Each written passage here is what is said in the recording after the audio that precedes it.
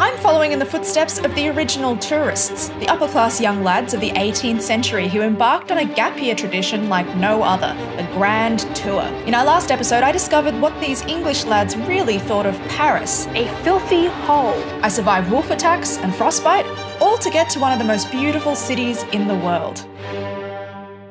Or so I thought. Of all the towns in Italy, I'm the least satisfied with Venice. Old and ill-built houses, and stinking ditches dignified with the pompous denomination of canals, a fine bridge spoilt by 2 rows of houses on it, and a large square decorated with the worst architecture I ever yet saw. Don't know what he was looking at. After weeks, if not months, of trekking across the continent and over the Swiss Alps, the 18th century grand tourist finally reached the holy grail of their itinerary, Italy. But when grand tourists finally reached Italy, they were horrified by what they saw. What shocked them so much about Italy, you ask? Was it the stunning architecture? The treasures of history? No, they were shocked to see Genoese and Venetian women openly conducting romantic affairs with one or more men who weren't their husbands. These young men were called cicisbei, and according to one 18th century writer, their duties were to receive her ladyship's daily instructions, run up and down the town upon her errands, carry compliments and how to use, and execute her commands with the most religious exactitude. Not only did these ladies' husbands know about these sanctioned lovers, but they often actively encouraged them. And just in case they didn't, some Venetian women even had it written into their marriage contracts that they would be allowed to keep one or more cicisbei during their marriage.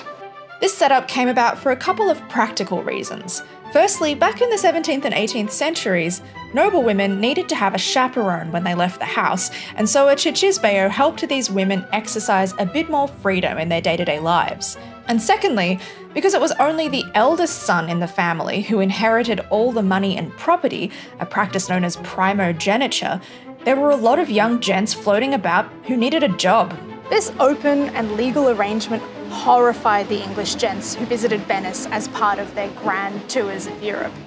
Mostly because they were worried that English women would go travelling and come back with ideas. Here's what the same travel writer from before had to say about this issue. I'm apt to think that our northern husbands would knit their brows and be a little uneasy if their wives assumed half the liberty that the Genoese ladies look upon as their right. Our ladies have had the pleasure hitherto to think themselves privileged in England, but it's well if some of our female travellers don't hereafter bring home contraband notions and help to stir up a matrimonial war in the nation to the disturbance of many of His Majesty's good subjects.